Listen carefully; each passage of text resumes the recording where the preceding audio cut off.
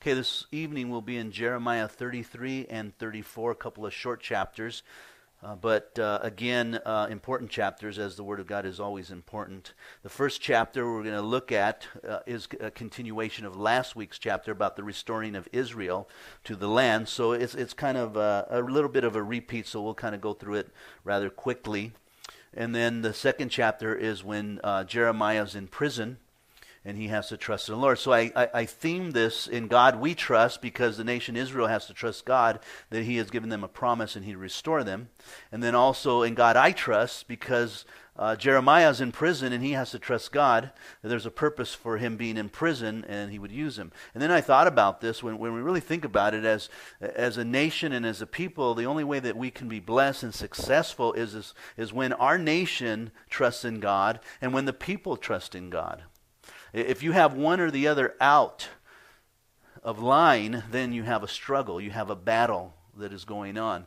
And that's what we see happening today in our nation and with the people. We not only have a government that's out of line, but we have a people that's also out of line. And so we don't longer have a government that was established by our founding fathers on Christianity, the Bibles, the Scriptures, and so forth, but we have a government that is secular. And it's governed by what they say is truth, and truth to them is based upon the culture and what the people decide is truth, and where the whim is moving to in one direction or another. And that's why there's such a battle with same-sex marriage, with abortion, with prayer in school, and so forth, because you have people that say, hey, I don't believe in God.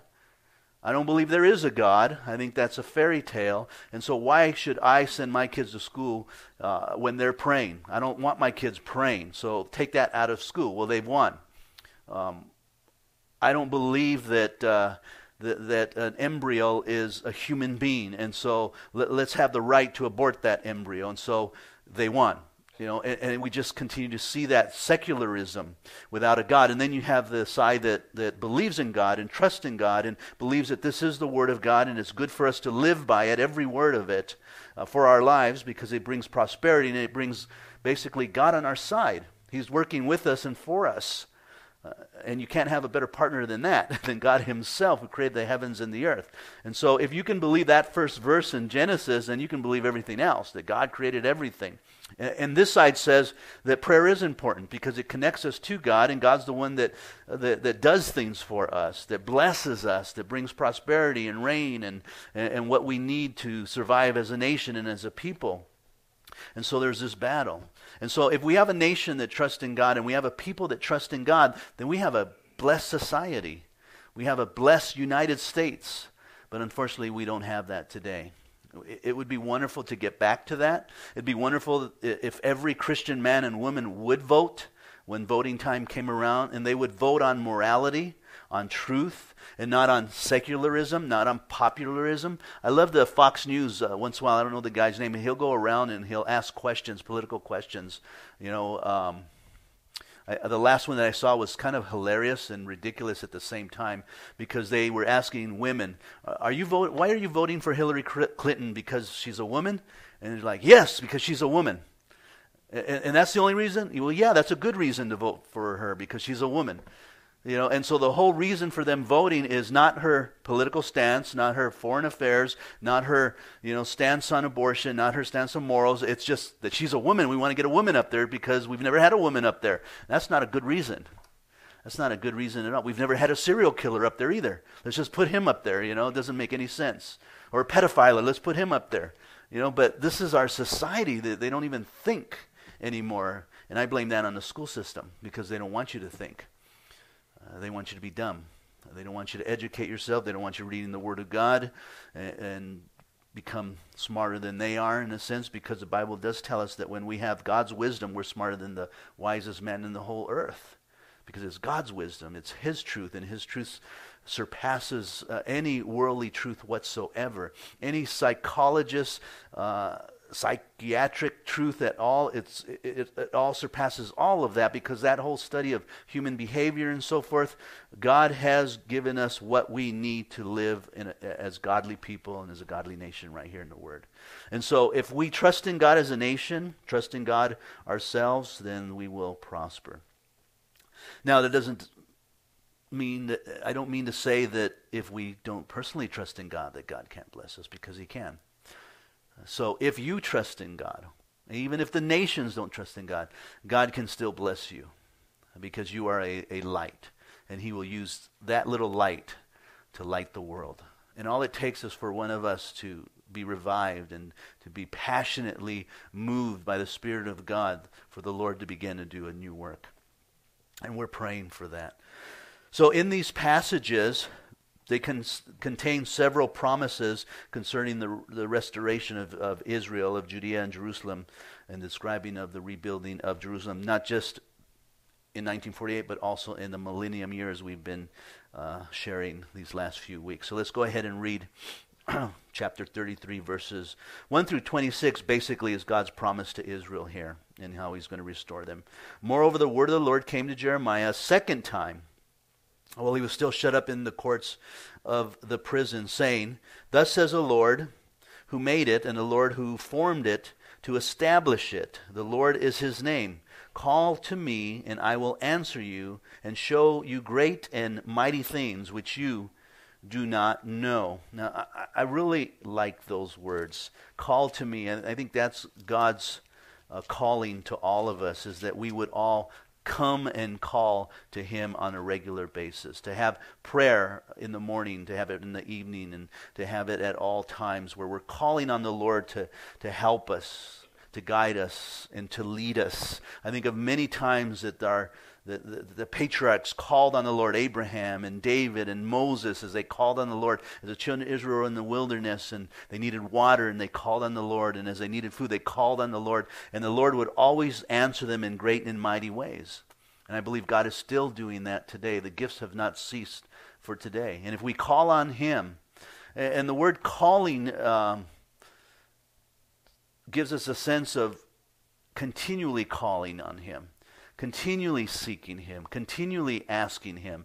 And I believe that he will answer us in mighty ways, just as he did the children of Israel. For thus says the Lord, verse 4, the God of Israel, concerning the house of this city and the houses of the kings of Judah, which have been pulled down to fortify against the siege mount and the sword. Now, this is a picture of their pride. This is a picture of them trusting and having faith in their own strength and in their own abilities. When you read the little book of Obadiah, it's an interesting little book, 24, 25 verses. Small little book, easy reading. I encourage you to read it tonight. It's in the Old Testament there. And it's a neat book because the people at that time were living in the cliffs of the rocks.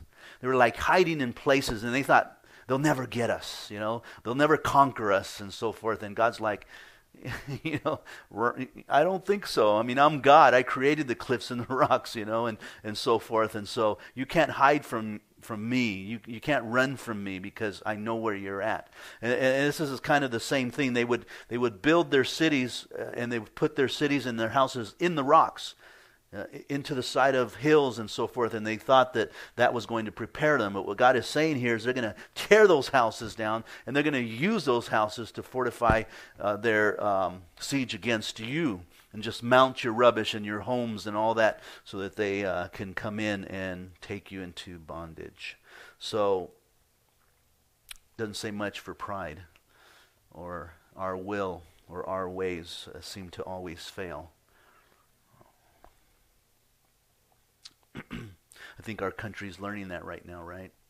The more we see what's going on, like in Baltimore, something like that. Now, yeah, it was sad that individual died because of the beating and so forth. But for the people to rebel like that, instead of thinking about it and taking the proper course of action against it, they just, like animals, began to react and just cause havoc.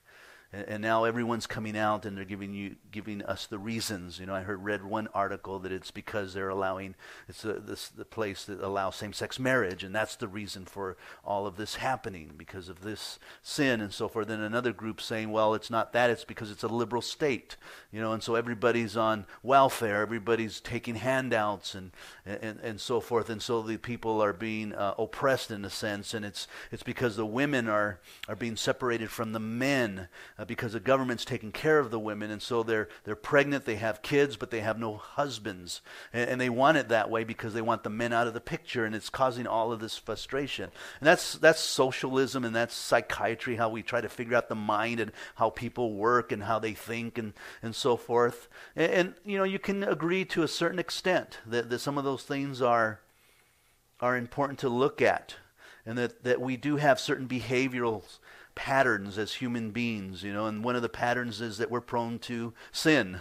That's one of the patterns, and that seems to be one thing they don't look at, is that we're human beings and we have a sinful nature, and if we can act like animals, and I even read one article that the mayor says just leave them alone, let them act like that, just destroy everything, let them destroy everything so they get their frustration out and so forth, and that's what happens is, okay, I've got the okay, I'm not going to get in trouble, boom, I'll act like an animal. And that's just crazy. We live in a society that just, it's not working. Our system is not working. We need to get back to God's system. And then we can bring it home to ourselves. I read another article about raising children. And the article was basically stating why are children staying in church? 3 reasons. One reason is that their parents clearly spoke to them the gospel. They clearly spoke to them the gospel. The other reason is that the kids understood that you are to go to church not for entertainment, but to serve God.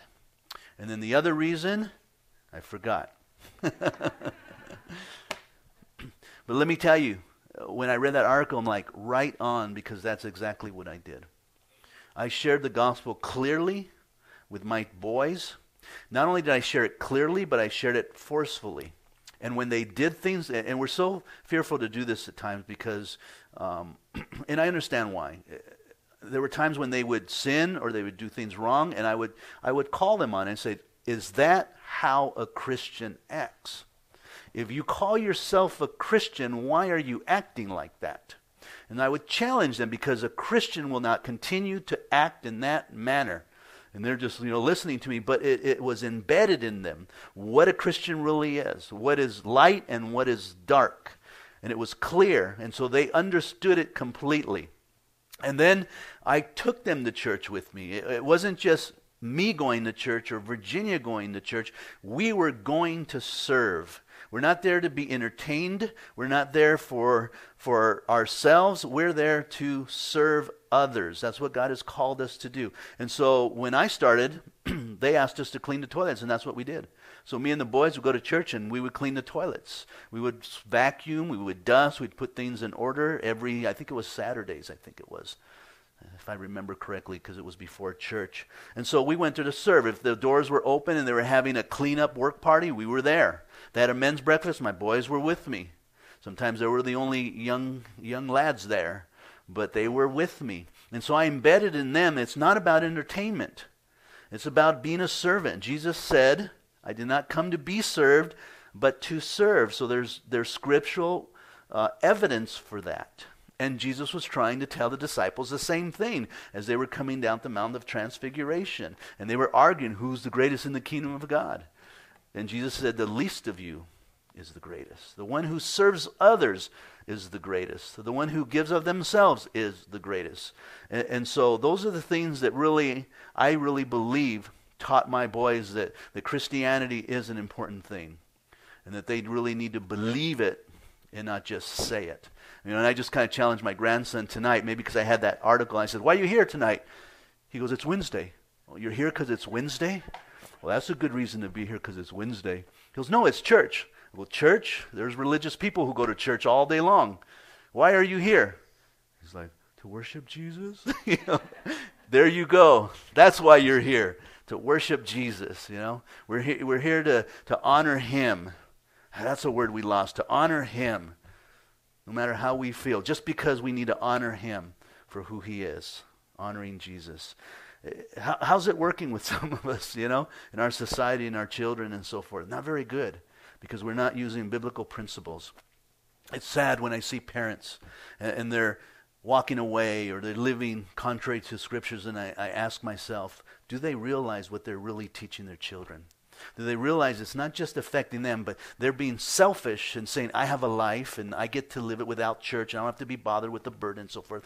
But what they're telling their children, who will grow up and say, I don't have to go to church, because I remember that one time or those times when they didn't go to church. That's what bothers me, is that we're being examples to them and we're being bad examples to our children. And they're going to grow up just the way that they see us growing up. Not working. We need to get back to biblical principles. And so they're trying to hide in the cliffs of the rocks and so forth. And they came to fight with the Chaldeans, verse 5, but only to fill their places with the dead bodies of men whom I will slay in my anger and my fury, all for whose wickedness I have hidden my face from this city. Behold, I will bring it health and healing. I will heal them and reveal to them the abundance of peace and truth. So at one point, the bondage and the captivity, but then you really see God's heart. It's about restoring them. It's about healing them and bringing them peace. And so as a nation, we need some horrific things to happen, like Nepal, to wake us up. There's a situation, 4,000 people are dead. You see the pictures of babies covered with dust and so forth. And it makes you realize what is really important. Trusting in God is more important than anything, because a lot of people died without God. Not only did they go through a horrific thing, but they're now going to go through a eternally horrific thing without God. And so the gospel, knowing Jesus Christ personally, so important for those people. And we need to get back to those basic things. It wasn't about work. I talked a couple of weeks ago about how we think that we're needing to work because we need to provide and so forth, but God provides. How quickly, he just said, no, none of you are working. 4,000, boom, out of jobs that quick. It's God who protects. It's God who encompasses his people and so forth. It's not us. And we need God more in our lives than ever before, and we need to honor him. So his heart, it really is to bring us healing and peace, and it's always through his truth. And I will cause the captivities of Judah and the captivities of Israel to return, and will rebuild those places as at first, and I will cleanse them from all their iniquity by which they have sinned against me. And I will pardon all their iniquities by which they have sinned and by which they have transgressed against me. Restoration right there. 1 John 1:9, if you confess your sins, he's faithful and just to forgive you. If we humble ourselves before the Lord, he'll lift us up. He wants to forgive iniquities. That's his heart. He doesn't hold grudges, but he'll allow you to go through things so that you come to him in confession. I was playing around with, who was it? Your little girl. She came in, she went like this to me. I'm like, ow. I was like, that hurt. She goes, oh, I'm going to go tell your mommy. No, don't do that. And she was like, no, you're okay. I'm like, all right. I feel better. But I wanted to get a word from her. And so I'm like, no, it still hurts. And she goes, I'm sorry. Okay, thank you. You're forgiven. You're forgiven. God does that to us, right? He allows us to go through things so that we humble ourselves and say, I'm sorry, Lord. I'm sorry.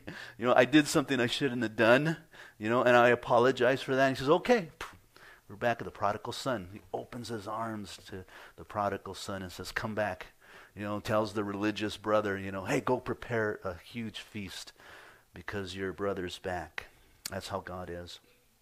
Then it shall be to me a name of joy, a praise, and an honor before all nations of the earth, who shall hear all the good that I do to them. They shall fear and tremble for all the goodness and all the prosperity that I provide for it.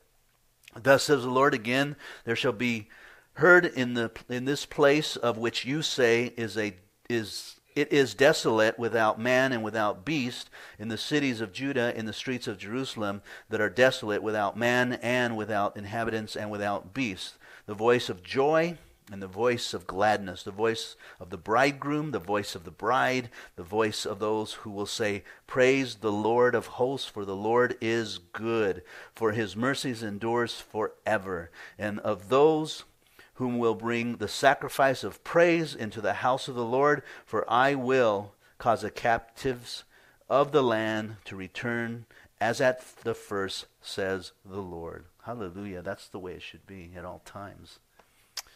Now, that's not going to happen till the millennium. Even today, God is prospering, God is blessing, he's protecting them, but there's still much more that God's going to do with Israel. Thus says the Lord of hosts, in this place which is desolate without a man, and without beast, and in all its cities there shall again be a dwelling place of shepherds, causing their flocks to lie down. In the cities of the mountains, in the cities of the lowlands, in the cities of the south, in the land of Benjamin, in the places around Jerusalem, and in the cities of Judah. The flock shall again pass under the hands of him who counts them, saith the Lord. Behold, the days are coming, saith the Lord, that I will perform that good thing which I have promised to the house of Israel and the house of Judah. We talked last week, remember, about God's promises. And we can believe him when he promises us those things. In those days and at that time I will cause to grow up to David a branch of righteousness. He shall execute judgment and righteousness in the earth. And that's a prophetic word of Jesus Christ. In those days and at that time, he's going to raise up Jesus Christ as that branch of righteousness. Jesus is righteous. He's the only one that is righteous. He is without sin. The Bible is clear that he became sin for us. And so he is righteous. We need him in our lives. And in those days, Judah will be saved, and Jerusalem will dwell safely. And this is the name by which she will be called, the Lord our righteousness. We find that this is also written back in Jeremiah 23, verse 6, where he says, now this is his name by which he will be called, the Lord our righteousness. And so the Lord is our righteousness. It's been imputed to us. He has given us his righteousness so that when we stand before God, God sees his righteousness and not our own righteousness. Do we understand that? The imputed righteousness of God? Do we understand that we cannot stand before God on our own righteousness? If you believe that there is a God or at least a creator of some sort, I hope you believe that. You look around at this world and you have to ask yourself, did this world evolve or did someone create it? You have to say someone created it. It's very difficult to say. It takes a lot of faith to say it evolved into what it is. There's too many intricate parts to it to say that it just evolved into this situation. Too many cells, too many parts within a cell itself, where there are billions and billions cities. In one cell, they say that there's like New York City within a cell, constantly working and building and doing things just to keep the body where it's at. And that's just one little cell. And to say that evolved into that, billions and billions of years, it's almost ridiculous. We know that the Bible says that no, God created the heavens and the earth. If you were to take an individual that had the gift of painting, and you took a canvas and he painted this beautiful Mona Lisa on there, how many would say, well, that just kind of evolved into a Mona Lisa? The canvas just kind of put itself together, and paint just threw itself on there, and this beautiful picture. And it took billions and billions and billions and billions of years, but eventually it happened. It's ridiculous to think that. Or an automobile. Have an automobile. Well, that just evolved and just put itself together and so forth. It's ridiculous to say that, and we know that. And you look at the whole world, you go to Bishop and to the Sierras, and you look at the mountain ranges and the waters, and you go, how could this just evolve? Even the whole flood, if you just fly over Arizona and the Grand Canyon and you really look at it, you can see the highs and the lows, that there was a flood. Just the way the water is flowing and in different directions, high spots and low spots, and you see that the water had to be so much higher to create those. And ponds and so forth that eventually dried up. And you look, and that was created by God. No, he is the Lord our righteousness. It's him. He tested us in the garden, and we failed. We couldn't even keep the one command to not eat of that fruit, and we failed him. And so we brought sin into the world. And because the sin is in the world, God created a plan, and that is that he would send his Son to take our place, to be our righteousness. So it was his blood, the blood of Jesus, that was poured on us. He was a sacrifice. In the Old Testament, they would take sacrifices. And when a person sinned or transgressed against God's law, they would bring a lamb and they would sacrifice it so that they could be forgiven. So was it their works, or was it the lamb that forgave them? It was God who forgave them, but it was because of the lamb's blood that was shed. And it was a type of what was going to come in Jesus Christ. And if a nation sinned, if a tribe sinned, then they would take a lamb and the priest would lay his hand on the lamb, and then they would, the goat, and then they would pray over it, and they would confess their sins, and they let it go. And it would no longer be seen, and then God would forgive them all, signifying that everything's laid on that goat, and he's out into the wilderness as far as the east is from the west. So it's God's righteousness that we need, not our own. So we can't depend on not just a little bit of our righteousness. Not a little bit at all. It's all on him and him alone. Doesn't devalue us at all. If anything, it makes us worth even more that Christ would even die for us. That he would even die for us. Verse 17, for thus says the Lord, David shall never lack a man to sit on the throne of the house of Israel. And Jesus is sitting there to this day right in the right hand of the Father. Nor shall the priests, the Levites, lack a man to offer burnt offerings before me, to kindle grain offerings, and to sacrifice continually, the preeminence of God's covenant. Now this is interesting because if this is the millennium, where Jesus will be the Lord of righteousness forever, why are there still sacrifices going on there? Notice that there's a sacrifice missing there. There's no sin offering. Jesus was the sin offering, and so there is no need for a sin offering. This was more in a memorial, kind of like our communion, for us to realize what God has really done for us, and we're going to, in a sense, bring offerings of burnt offerings and grain offerings and sacrifice offerings unto him for what he has done for us. And so we're, in a sense, going to take what we have and just give it right back to him. There's somewhere in Revelation where it talks about our crowns, we'll receive crowns, and we're going to cast the crowns right back to him because we know that we're not even worthy for his crown. But God does reward us, and I find that interesting, that he rewards us for what we do on earth, for the things that we partake of, in a sense, and serve with others. We don't hear that too often. You know, as a church, we have this 503c nonprofit status. You know, we're part of the government system. We're looked at as a service, in a sense, and volunteers and so forth. But it is way beyond even that when we think about it. And so when we go to church, we get this idea that I'm volunteering. No, you're not volunteering. We get this idea that I'm giving of my time to church, and they should be grateful that I'm even here, and then I'm supporting them at the same time. But see, we got the wrong idea. First of all, you get to serve here. You get to serve the Lord. Well, that's a privilege. That is not something you do. That is something that God gives you, the privilege to serve him. It really is, because if he did not come into our lives, we would not be thinking about him or serving him. So it is a privilege to serve in his kingdom.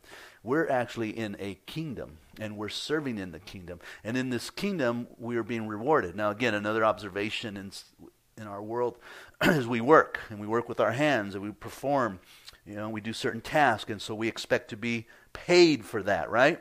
We want to be paid for that. So then when you go to church, you work and you're doing things, and so you expect something for that. And what is it? Usually it's praise, because you're not going to get anything monetarily. So it's usually praise or some sort of thank you and so forth. And so people expect that. But there's greater rewards that we forget about. We're in a kingdom, and God is storing up treasures for us in heaven. And so the things we do here on earth, whether it's preaching the gospel, evangelizing, cleaning, in the children's ministry, just whatever it is in the kingdom of God, God is sending rewards up. You are getting paid. It's kind of like Social Security. You never see it until you retire. you know. And so when you get to heaven, you're going to see it, and you're going to see how much you have. And he doesn't send you a statement that says, oh, right now you've got like $800 a month if you retire at age 62. You know, but if you wait till 70, it may go up to $1,200. God doesn't do that. It's greater. He's putting it in the vault. And he says, I've created mansions for you. But we forget that. We want it now. We want to see it now. And if we're not appreciated, then forget it. Well, you just lost it, because what was the motive? What was the motive? And so people don't even serve at all. They don't even participate at all, because they don't have that observation that this is a kingdom, and what we do in the kingdom is important. And whether it's just supporting it, and you may be a person that's well off and you're able to support the work, and that's a good thing too, because that's part of working in the kingdom. So what are you sending up to heaven? What are you going to offer in those times? Because we're offering all the time to him. But no sin offering, because Jesus took care of that. He was the ultimate sin offering. And the word of the Lord came to Jeremiah saying, thus says the Lord, if you can break my covenant with the day and my covenant with the night, so that there will not be day and night in their seasons, then my covenant may also be broken with David my servant, so that he shall not have a son to reign on his throne, and with the Levites, the priests, my ministers. As the host of heaven cannot be numbered, nor the sand of the sea measured, so will I multiply the descendants of David my servant, and the Levites who minister to me. Moreover, the word of the Lord came to Jeremiah, saying, have you not considered what these people have spoken, saying, the two families which the Lord has chosen, he has also cast them off. And he's talking about Israel there in Judea. Thus they have despised my people, as if they should no more be a nation before them. Referring to also the surrounding nations who have a hatred for Israel, and kind of laughing and saying, aha, see, your God doesn't really love you. Thus says the Lord, if my covenant is not with day and night, and if I have not appointed the ordinances of heaven and earth, then I will cast away the descendants of Jacob and David my servant, so that I will not take any of his descendants to be rulers over the descendants of Abraham, Isaac, and Jacob. Those are our founding fathers in Christianity. For I will cause their captives to return, and will have mercy on them. So Israel and Judah are not rejected, are not forgotten. God will restore them, just as he said. Now we come to chapter 34, which starts a new section. Jeremiah is basically going to tell King Zedekiah his fate here in verses 1 through 7. The word of the Lord, or the word which came to Jeremiah from the Lord, when Nebuchadnezzar, king of Babylon, and all his armies, all the kingdoms of the earth, under dominion, and all the people fought against Jerusalem and all of its cities. Not good for Israel. In other words, Nebuchadnezzar's invasion of Judea, including the siege of Jerusalem, is on its way at this point. Remember, Jeremiah doesn't go through a chronological move here. He just jumps around from different places, going back and then going forward and so forth. So it's hard to follow where is he at. So right now we're at where Nebuchadnezzar is coming up against Jerusalem. So thus says the Lord, the God of Israel, verse 2, go and speak to Zedekiah, king of Judah, and tell him, thus says the Lord, behold, I will give this city into the hand of the king of Babylon, and he shall burn it with fire, and you shall not escape from his hand. Now judgment is coming on him. But shall surely be taken and delivered into his hands. Your eyes shall see the eyes of the king of Babylon. He shall speak with you face to face, and you shall go to Babylon. So Zedekiah is brought to Nebuchadnezzar. Then he's forced to watch the execution of his sons, and then he's blinded at this point. Yet hear the word of the Lord, O Zedekiah, king of Judah. Thus says the Lord concerning you, you shall not die by the sword, you shall die in peace, as in the ceremonies of your fathers, the former kings who were before you. So they shall burn incense for you and lament for you, saying, at last, Lord, for I have pronounced the word, says the Lord. So basically he would receive a funeral appropriate for the status of a king of Judah. Then Jeremiah the prophet spoke all these words to Zedekiah, king of Judah and Jerusalem. How do you think he felt about that? Probably not too good. That's why he's in prison in the first place, right? When the king of Babylon's army fought against Jerusalem and all the cities of Judah that were left, against Lachish and Azekah, for only these fortified cities remained of the cities of Judah. Now, these were important cities. They were border fortresses in the hills of Judah and south of Jerusalem, so they were kind of helping in the battle against them as they were being attacked by Jerusalem. Now, all of a sudden, he switches over to slaves. And one of the reasons that God is judging the nation Israel and Judah is because they wouldn't allow the land to rest. Do you remember that? They had used it up. They were supposed to allow it to rest every 7 years. For 10 years or so, they did not 10 years, 70 years, they did not let it rest. And so God judged them, and he's going to let the land rest for 70 years while they were in captivity. But another thing they did was that they wouldn't allow the slaves to return home. And so Jeremiah is saying, you need to do that, and especially now, you need to set those things in order. So they were keeping the slaves, which tells us that they were materialistic, right? It was about money. It's all about money. Everything's about money. Where can I make money? The government's not being honest with us. They need money. And we're tired of hearing taxes, so what do? Well, we're not raising taxes, but there's fees now. So there's fees. So we're going to find a lot more fees, not taxes, but fees that are coming up. Our bank here for the church banks with other banks because it's a credit union, and so we get the privilege of going to these other places and depositing our monies. But it's about money, and so now there's a fee to deposit, and every time you deposit, the bank wants $5 for that deposit, and that was something we weren't paying before. So it's all about how can we make money? Well, where can we make money? Well, we're offering a service here, and they're actually depositing it. Why aren't we charging them for that? It's just all about money and so forth. In other banks, it's not necessarily a deposit fee, but then it's a check transaction fee. So it's per check, and they may charge you 5 cents per check or 12 cents per check. We have a system, and some of it's convenient, some of it isn't, and that's what it's about. You got to weigh that on both sides and so forth, but it's all about money. And we need to be careful that we don't make it all about money in our own personal lives. It's more blessed to give than to receive. This is the word that came to Jeremiah from the Lord after King Zedekiah had made a covenant with all the people who were at Jerusalem to proclaim liberty to them, that every man should set free his male and female slave, a Hebrew man or woman, that no one should keep a Jewish brother in bondage. So there was a law.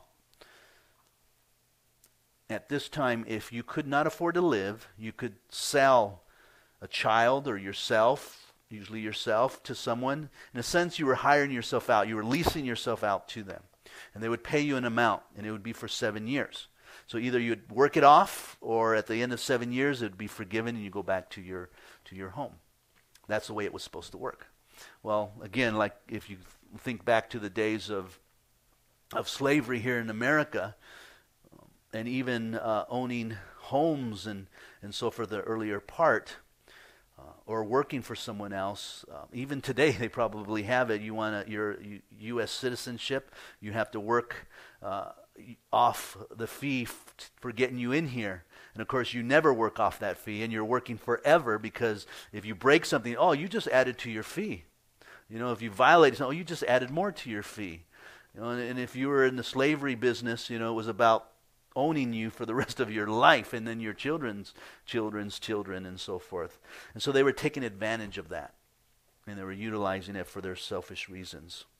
So originally they were to give them the money, take their services, and at the end of 7 years they were off, or if they paid their debt off, or even if a brother came along, a relative, and said, hey, I want to pay their debts, the Lord bless us this year, let's just pay it off, and then they get to return home also and set things back in order there. So verse 10, now when all the prince and all the people who had entered into the covenant heard that everyone should set free his male and female slaves, that no one should keep them in bondage anymore, they obeyed and let them go.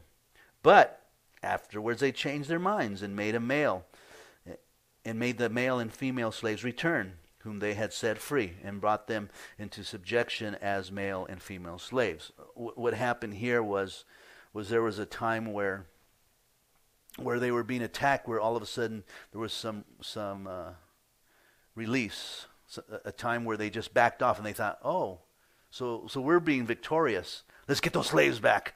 Forget about letting them go. And they asked them to come back, or they forced them to come back. And so that was something they shouldn't have done. Therefore the word of the Lord came to Jeremiah from the Lord, saying, Thus says the Lord, the God of Israel, I made a covenant with your fathers in the day that I brought them out of the land of Egypt, out of the house of bondage, saying, At the end of 7 years, let every man set free his Hebrew brother, who has been sold to him.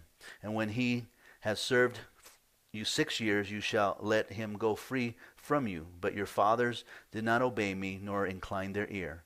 Then you recently turned and did what was right in my sight. Every man proclaimed liberty to his neighbor, and you made a covenant before me in the house which is called by my name. Now, how did they make that covenant? Usually they would take an animal and they would cut it in half.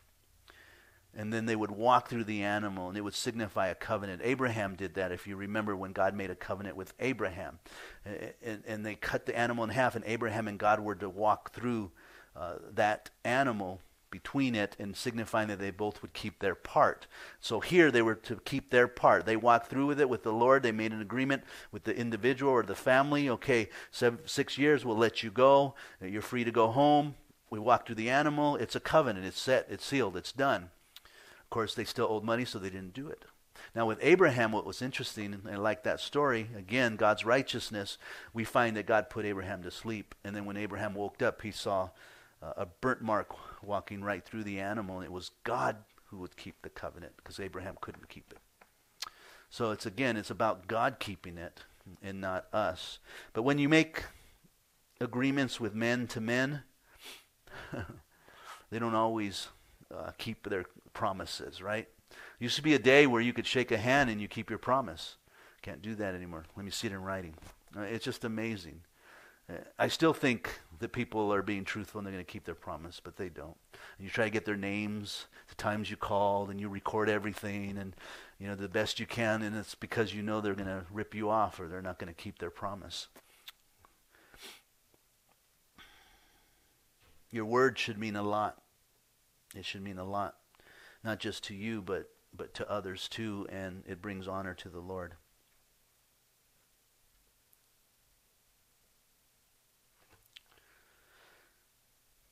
Verse, I think we read 15. Yeah, 16.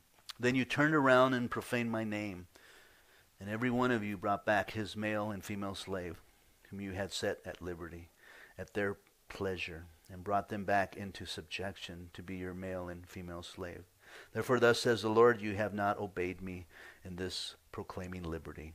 Every one to his brother, and every one to his neighbor. Behold, I proclaim liberty to you, says the Lord, to the sword, to pestilence, and to famine.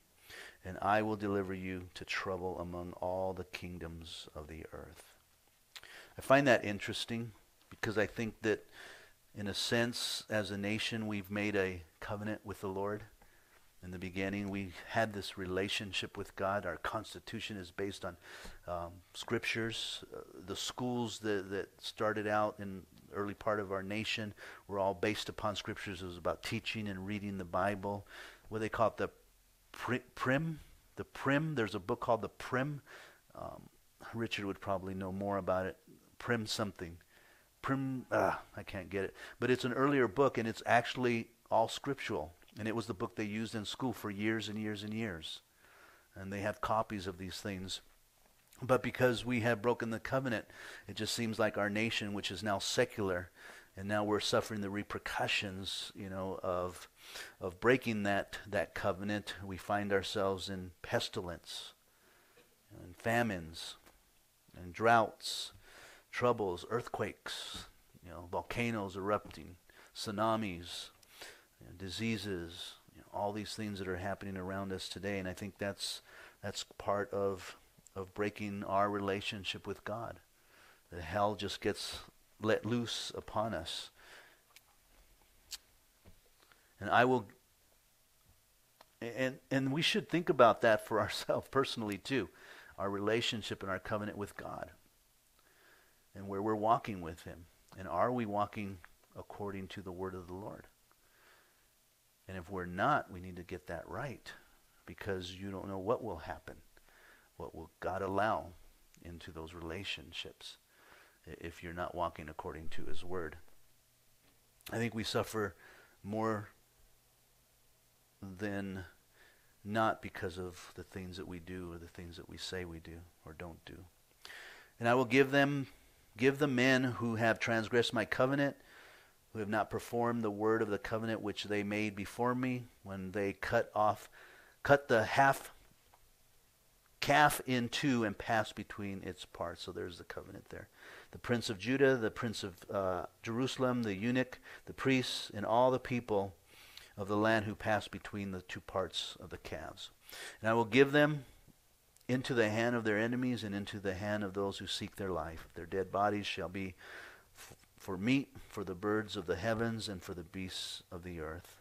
And I will give Zedekiah the king of Judah and his princes into the hands of their enemies, into the hands of those who seek their life, and into the hands of the king of Babylon's army, which has gone back from you. Behold, I will command, saith the Lord, and cause them to return to this city. They will fight against it, and take it and burn it with fire.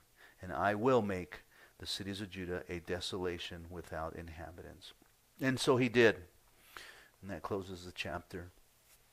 Now he did that with Babylon, and Israel was scattered. The people that stayed back in Judah and then scattered into Egypt and also into Babylon. And 70 years later, they returned to the land, but they were yet still scattered. And then we find Jesus coming and entering into Jerusalem as promised by Zechariah 9:9 on a donkey. And then he's crucified upon a cross. And because of the hardness of the hearts of Israel, God would judge them by destroying the temple once again. And so in AD 70, Titus came in and he killed a lot of Jews, and once again they scattered throughout the world, and the temple was destroyed completely. And to this day, the temple is still not rebuilt. We're going to see it rebuilt again, and they're getting pretty close. The Temple Mount Institute has plans. They have the clothing. They have the red heifer. They've already raised them. They're ready to go. They know who the Levites are. Everything's in order. They're just waiting for the temple to be rebuilt. I've seen some of the, the models of the temple itself. Some say, well, there's a Dome of the Rock there.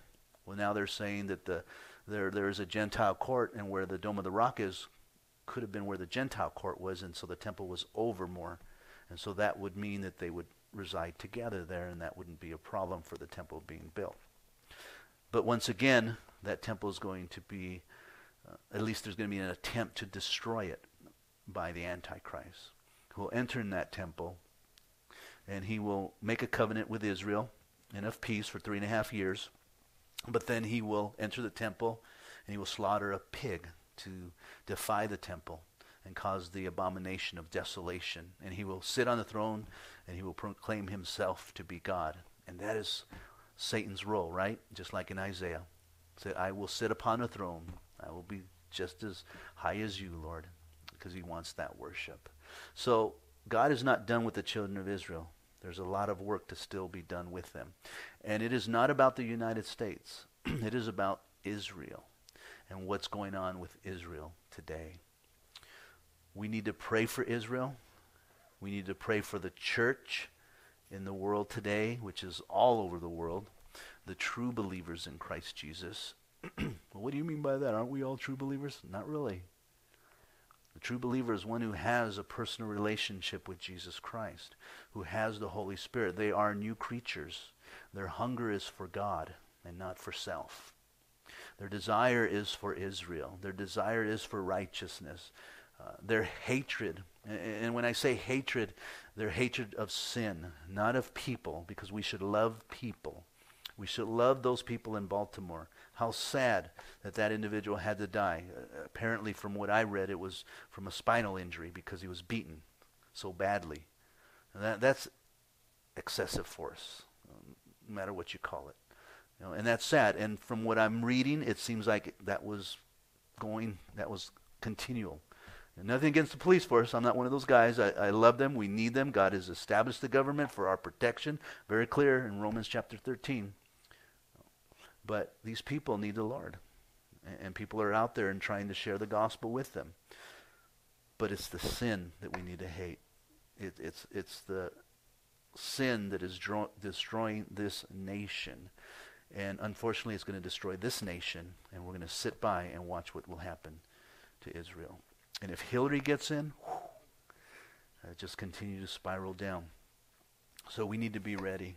We need to have a right relationship with Jesus Christ. Well, how do we do that? You know, there's no one set way. You can go to a crusade and walk up there. Or you can go to a church and raise your hand. But ultimately, it's going to be when you're ready in your heart to say, I need you, Lord Jesus, because I see I don't have anything. I can't do it on my own. I see that I'm a sinner, that I have flaws, and I'm not a righteous man. I'm just living throughout the day, and I just need you.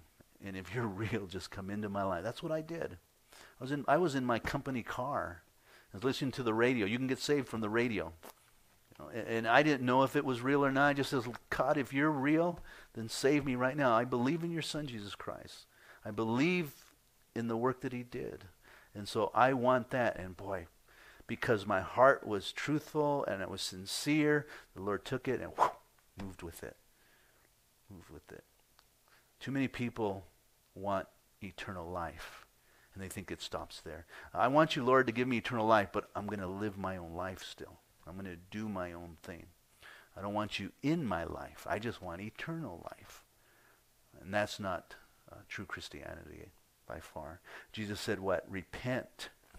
He said, repent. Turn from your sins. Agree with me that you're a sinful individual. And we'll see that in a couple of weeks when we hit the Sermon on the Mount. Agree with me. And then turn from that and seek the kingdom of God. And begin to serve and know Jesus. And when you get saved, guys, you will have a desire for the Word of God. You will want to read it because you want to know who your Savior is. That's just, I think, natural. I think it's natural. When the first time I saw my wife, I fell in love with her. And so I wanted to know who she was. I just didn't stand by. I got to know who she was because I loved her. And I did whatever it took to get to know who she was. What classes she had, who were her friends, you know, where did she hang out, and I happened to walk by. I mean, there were times where she'd hang out in a certain area, and she didn't even know me, and I'd walk by just to see her, and I'd go do something, I'd come walk by again, just, you know, walking by, and so forth, because I wanted to be with her. And the same is true with God. When you know him, you want to know him, not just in your heart, mind, body, and soul, and all your strength, because he is our God, and we're to honor him.